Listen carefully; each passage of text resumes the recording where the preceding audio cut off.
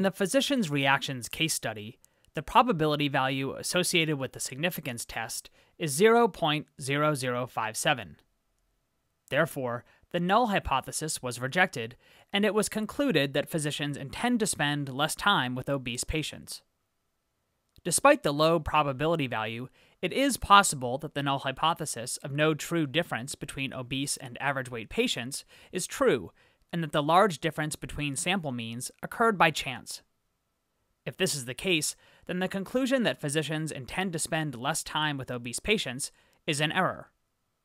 This type of error is called a type 1 error. More generally, a type 1 error occurs when a significance test results in the rejection of a true null hypothesis.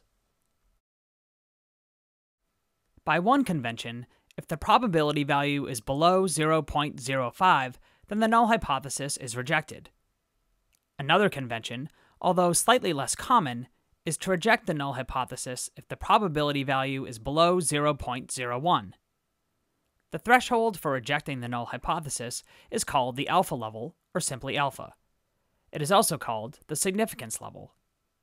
As discussed in the introduction to hypothesis testing, it is better to interpret the probability value as an indication of the weight of evidence against the null hypothesis than as part of a decision rule for making a reject or do not reject decision. Therefore, keep in mind that rejecting the null hypothesis is not an all-or-nothing decision.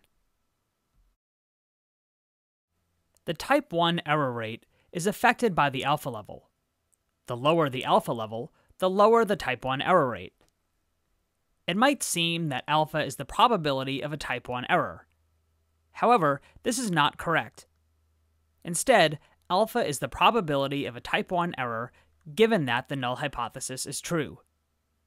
If the null hypothesis is false, then it is impossible to make a type 1 error. The second type of error that can be made in significance testing is failing to reject a false null hypothesis. This kind of error is called a type 2 error. Unlike a type 1 error, a type 2 error is not really an error. When a statistical test is not significant, it means that the data do not provide strong evidence that the null hypothesis is false. Lack of significance does not support the conclusion that the null hypothesis is true. Therefore, a researcher would not make the mistake of incorrectly concluding that the null hypothesis is true when a statistical test was not significant.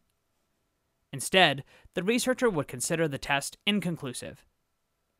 Contrast this with a type 1 error in which the researcher erroneously concludes that the null hypothesis is false when in fact it is true. A type 2 error can only occur if the null hypothesis is false. If the null hypothesis is false, then the probability of a type 2 error is called beta. The probability of correctly rejecting a false null hypothesis equals 1 minus beta and is called power. Power is covered in detail in another chapter.